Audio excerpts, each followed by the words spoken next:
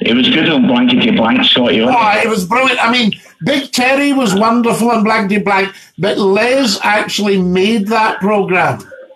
You know? Do you remember he used to do the facial expression with the other guy when they were having a comedy sketch? And he would go, oh, it was the two old women. I'll tell you who that was. That was Roy Barraclough, who became Alec Gilroy in The Rover's Return in Coronation Street. I remember Rover's Return. Rover's Return. And Alec Gilroy and Bet had it. And Roy Barraclough and Les got together as Sissy and Ada. Fantastic.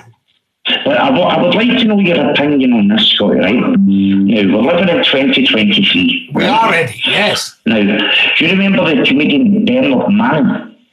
I met Bernard.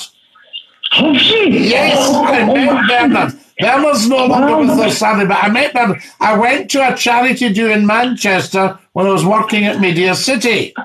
And I walked in. No, it wasn't the Embassy Club. It was another one. And I walked in, and there's Bernard Manning. I thought, I can't believe it. I'm looking at Bernard Manning. And I said to him, I says, hi, Bernard. And he goes, hello, son. But listen, what I'm trying to say is, right, see the stuff that Bernard Manning done as a comedian, right? You wouldn't get away with that, did you? No. Right, and I don't want to say it over the airwaves. But I don't see. I must be honest with Geddy. I've had a huge following for years, right? And there's 2 billion people have heard of Scotty McLean. Now that's not bad. You doesn't name your own Scott FM. I know Scott FM, and with 250,000 every half hour listening. Now, I think I've never really been blue at all. You see? And Scotty, best thing ever you talked about was taxi boundary charges with a taxi driver, says Tracy. Yes, right, Scotty. Now, I don't know if you remember this, right? Yeah. Now, you might know, right, because you've had that many callers, right? You were quite popular, and the show on the radio was brilliant, man, right? Because life's hard enough, but if you can have a laugh, you know it helps, right? Eddie, you need a laugh. Eh? You need a laugh. Oh, aye. But my dad phoned you in one night, right? And he says, my name's Tim.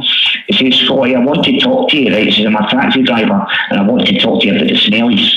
Do you remember that, Scotty? The smelly people. Aye, he says, the ones, excuse my language, the ones that piss in the seat. Oh, aye, the ones that let go in the back of the taxi. Aye. But I mean, like, I like the old school comedians, right? But Scotty, before I shoot the craw, right? Yes. Before I shoot the craw, right? I was watching last night on YouTube, and it was a Reverend, it was pretty filmed, right? Yes. Reverend I Am Jolly, and another man who you said you had the pleasure of meeting. He played the part of Jimmy Boyle. Is it David something? David Heyman. Aye. I like him, right? Now, Eddie, see if you go on to YouTube and you put in Scotty McClue talks to David Heyman, you'll get the whole interview. Oh. What about that? Oh, I didn't know that. Yes.